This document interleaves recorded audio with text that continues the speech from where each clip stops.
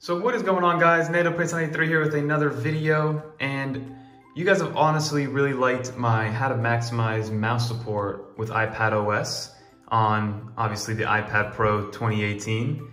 And I wanted to bring you guys another video which also coincides with that idea, right? So now with iPadOS 13.0, 13.1, whatever version you're on, you now have MFI support from both third-party MFI controllers that you've been seeing for a while, because MFI support came around, I think, in iOS 6 or 7, but now you can connect your Xbox One or your PS4 controller. So if you do have one of those systems already, it's very, very easy to just hop on an iPad and start gaming. So I'm just gonna run you through a couple things which I think are very important to really help you maximize this MFI controller support using my Xbox One controller. And I'm gonna show you guys how easy it is, how to connect it, and then also a website that I found that really helps you in finding out which games are MFI compatible. And for those of you who don't know, MFI just stands for Made for iOS Device, essentially. Let's hop right into it. I'm gonna use an Xbox controller because this is what I own. I don't have a PlayStation 4. I've been an Xbox user for my entire life. The way you connect it is very simple, right? You connect it like a normal Bluetooth device. So you go into Bluetooth settings, you turn on the controller, you hold down whatever pairing mode you need for your controller, and then you see it pops up right there. You just connect it, you give it a second, and as you guys can see, I am connected, right? So I did play around with it, just so you guys know. There are no additional settings, really.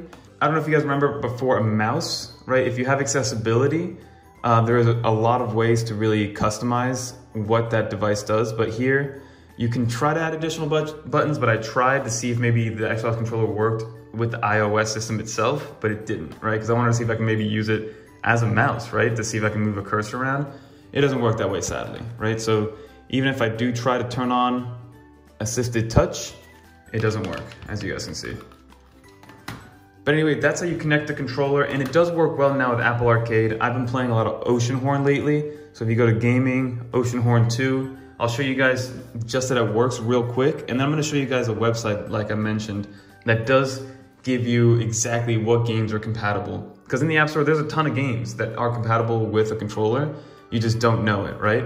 This one is actually an Apple Arcade exclusive, Oceanhorn 2. I used to play Oceanhorn 1 all the time. And as you guys can see, I'm using the controller to move my guy around, battling these little guys, rolling around. And it just makes it more console-like, obviously, right?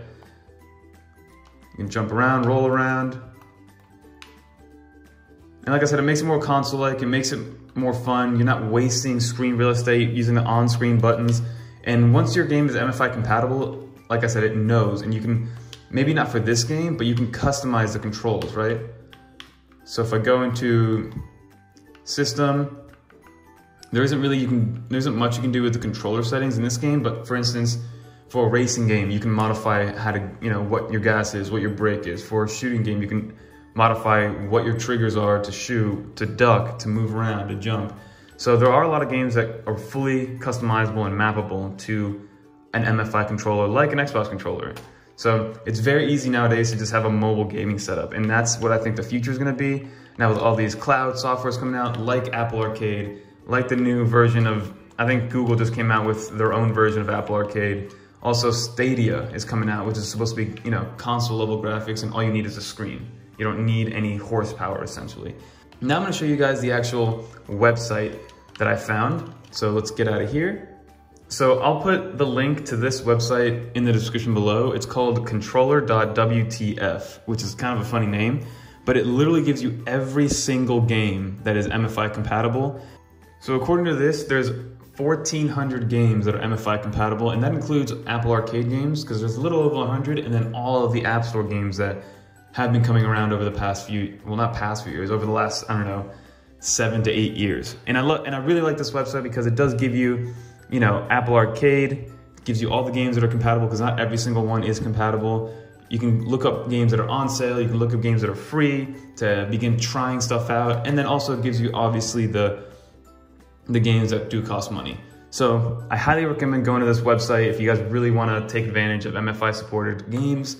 And that's really going to do it for this video. From a customization standpoint with the iOS system itself, there isn't much you can do with a controller, but with games, within games, this is the only way to use, let's say, quote unquote hotkeys, right? It's a weird situation that we're in with iPadOS, because with a mouse, you can customize it fully to integrate with the iPad software itself, so with iPadOS, but you can't customize it with each individual app.